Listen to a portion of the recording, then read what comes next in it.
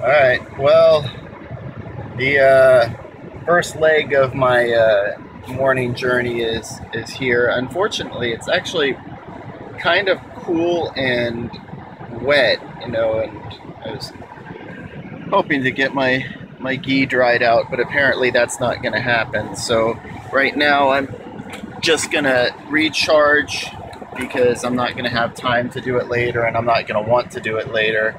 I've got my little OBD2 adapter, so I finally got the logging codes. Done. So light on. So I'll be able to. Sorry about that.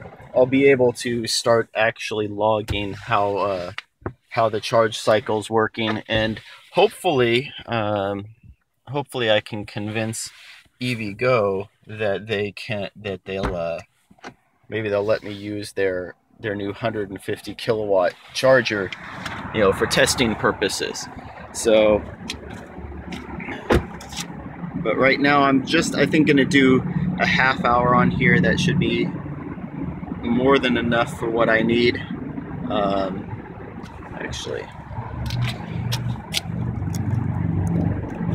hopefully I gave myself enough room.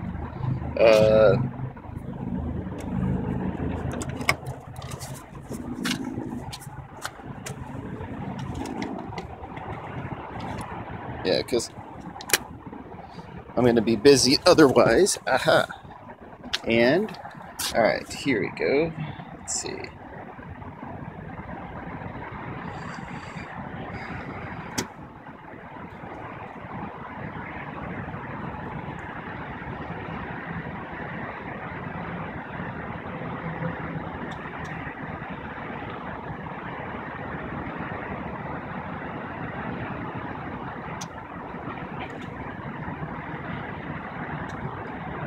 So it says I'm at 20%. Alright, so I'm going to go ahead and start logging, and I'll talk to you guys later.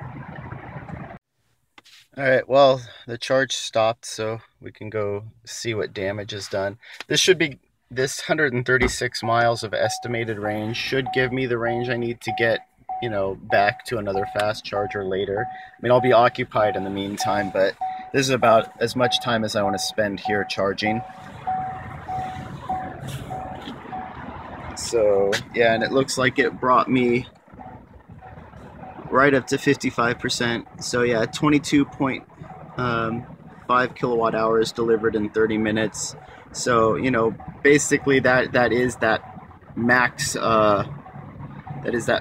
45 kilowatt rate that you can expect out of a 125 amp charger. So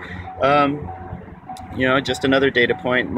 Unfortunately, it looks like my OBD2 adapter isn't working properly, so I might need to find a replacement.